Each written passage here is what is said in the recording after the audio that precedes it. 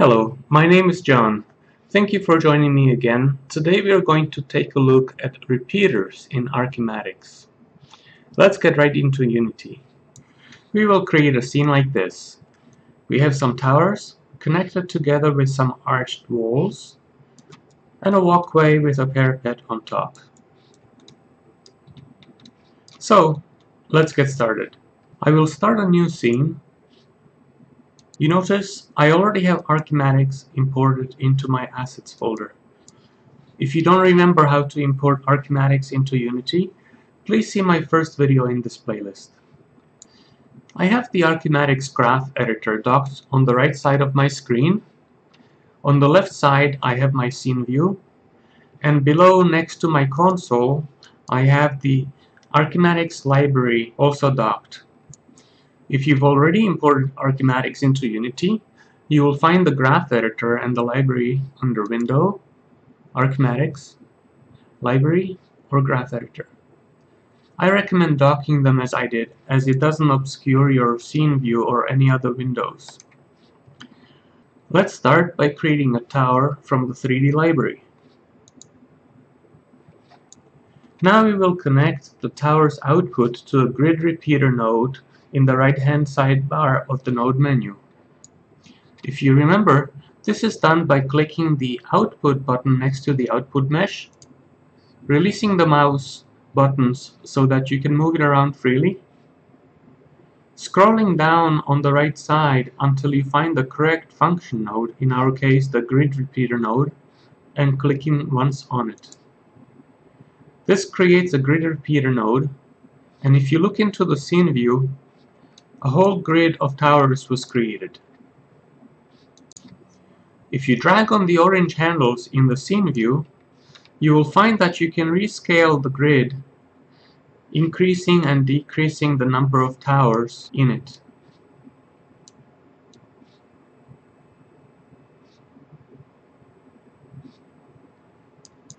Let's take a closer look at what's happening in the graph editor. We have our tower, and we have the grid repeater node, and it indicates it has inputs into the repeater U and repeater B function. We can click the arrows next to them to expand them, or you can click Show All Nodes on the bottom left of your node view.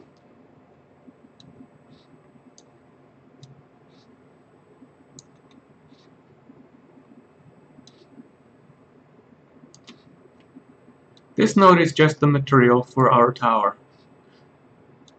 This node determines the repetition in the U direction, and this one determines repetition in the V direction. Let's take a closer look at one of the repeater tools. I will choose the one that determines the repetition in the V direction. Under Controls you will find Size, Bay, Cells, Actual Bay, and Edge Count. What do these mean? If you scroll on Size, you will see that you're expanding the size in the V direction. If you scroll on Bay, you will see that you're increasing the spacing or decreasing the spacing between the towers, but not changing the number of them. Actual Bay shows you the actual distance between each tower. So what exactly does size and bay correspond to? If you select the grid repeater, you will see that the arrangement looks sort of like a spreadsheet with rows and columns. You can increase or decrease the columns by dragging the orange handles, and same with the rows. Each cell in that grid is called a bay. If you look at the repeater tool node, you will see that the bay size that we desire is 47.1 units, but the actual bay size is 44.01 units. That's because the repeater tool tries to adjust for the closest number that allows us to be to the desired bay size, but when we drag the handles to increase and decrease the size, it has to accommodate to an integer number of towers.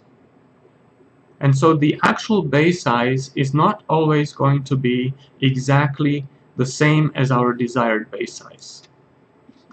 If I change my desired base size from 47.1 to something like 60, or maybe even more, 80, then you will see that the spacing between the towers has changed. Now if I drag my handles, the actual base size will try to conform to our desired base size, leaving a larger gap between the towers. If I put a much smaller amount for the base size in the U direction, for example 40, versus the V direction, which is 80, you will see that in one direction the towers are closer together than in the other direction. I want my towers to be equally spaced apart. So I will delete the repeater tool that feeds into repeater V and feed the same output from the first repeater tool into both repeater U and V. Now I can be guaranteed that the towers will be same distance apart in the U and the V direction. I'm going to scale my towers down to only 4 because this castle will be a very small one, just to show for example. Now I want to put walls with arched doorways between the towers. You can find the wall preset in your Archimatix 3D library, or you can scroll down in the left side of your graph window and find it over there as well. Click on the node and connect it to the span U mesh and span V mesh of our grid repeater.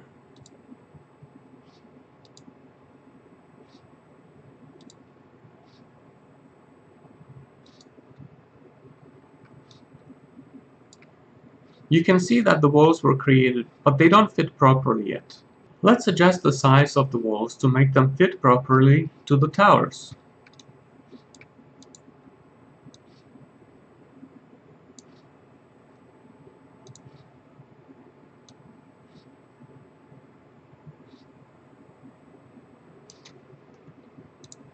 Maybe something like this.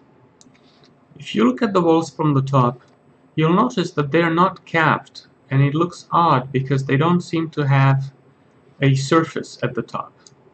There's a couple ways to fix this. You can go into the grouper node for the walls and finding the wall section, expand the controls and turn on the sides. Now the sides of the extrusion are capped and we see bricks that are filling in the space at the top. We don't really need this because we are going to create special walkways at the top. So I'm going to uncap my extruded walls. Let's go back into the base model by clicking the breadcrumbs at the top and going back to the root, the axmodel_1. Now we are going to create the walkway at the top of the walls. Start by creating a circle. Connect the circle to a grid repeater 2D.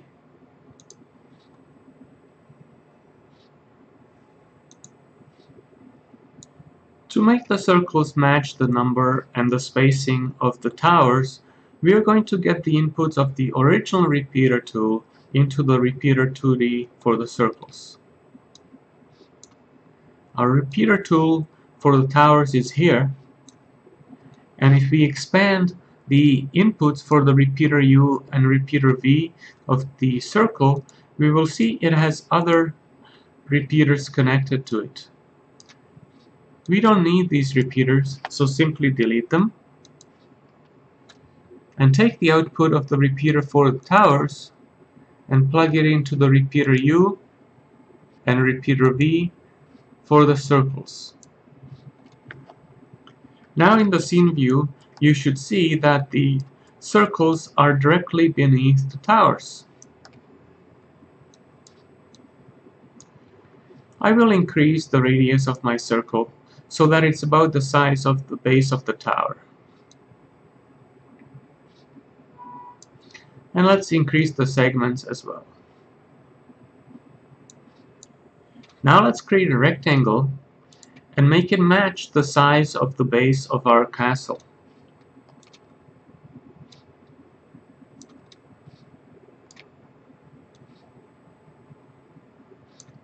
If you don't like to see the robot Kyle in the middle of your castle, you can unclick him at the bottom of your scene view.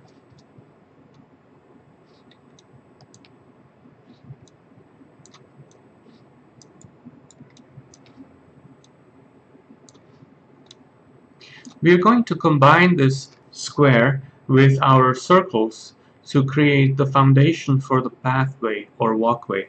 To do that, let's select both our rectangle or square as well as our grid repeater 2D, and then click on the shape merger node in the top right corner of the graph view. This created a shape merger node, but it's not exactly the shape that we want. Make sure the grid repeater 2D is filled in, and we don't need the extra connection from the circle. So let's delete it. Okay, now we have a shape merger node which has two inputs. One of them is our square, and the other one are the four circles for our tower. When we add them together, the resulting shape looks like this.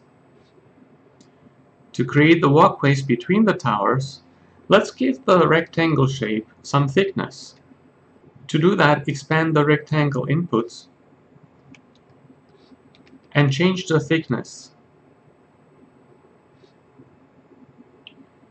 I think something like 2.5 is perfect. Now we have a 2D shape for the walkway. Let's create a 3D shape out of it. From the difference output, let's drag and click on the Plan Sweep Plan function node. Nothing happened yet because the Plan Sweep Plan requires two inputs. A plan which we fed it and a section which it's missing. Now let's create a cross section that will be nice with the platforms.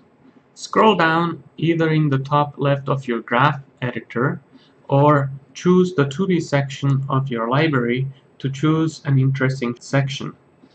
I will choose this one.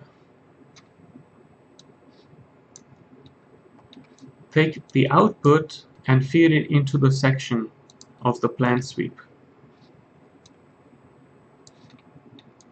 Now we can drag the object up to the level at the top of the walls. It looks like our walkway is missing the bottom section, so expand the controls of the plan sweep and make sure bottom cap is checked on.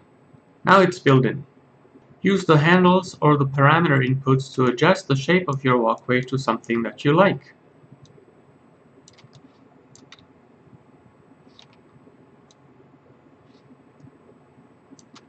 We can give it a unique material, or we can give it the same material that is used by the tower.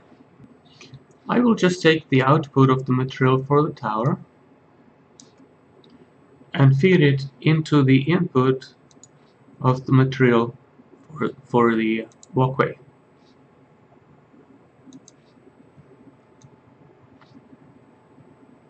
That looks a little bit strange, so perhaps a different material might be better.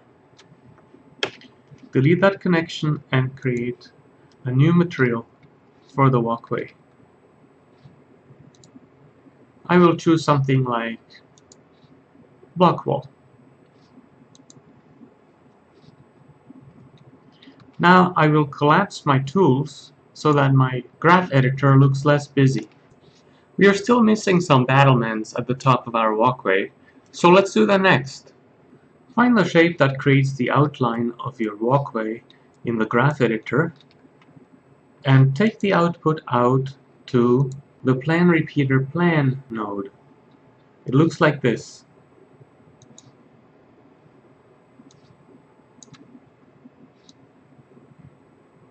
Nothing has happened in our scene view yet because the plan repeater plan node requires two inputs. We will give it a node mesh. Let's create a simple cube from the 3D menu.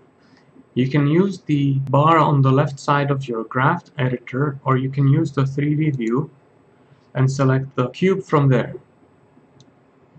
Connect the output of the cube into the node mesh input of the plan repeater node. Now let's move the battlements up to the level of the pathway or walkway above them. I'm going to make my battlements a little bit taller and more narrow.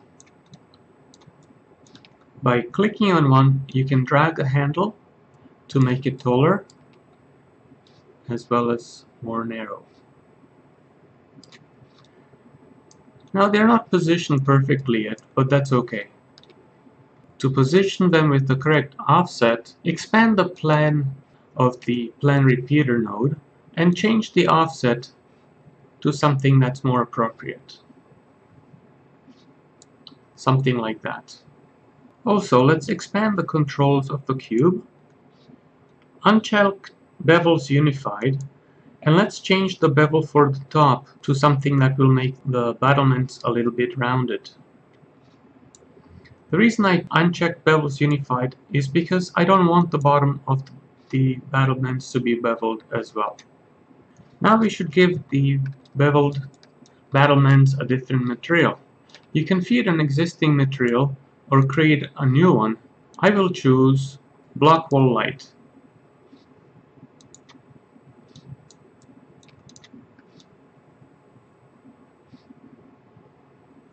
So this video was an introduction to repeaters.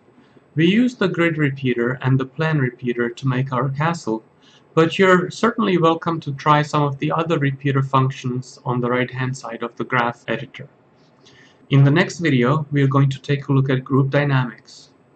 I hope you enjoyed this tutorial, and see you next time.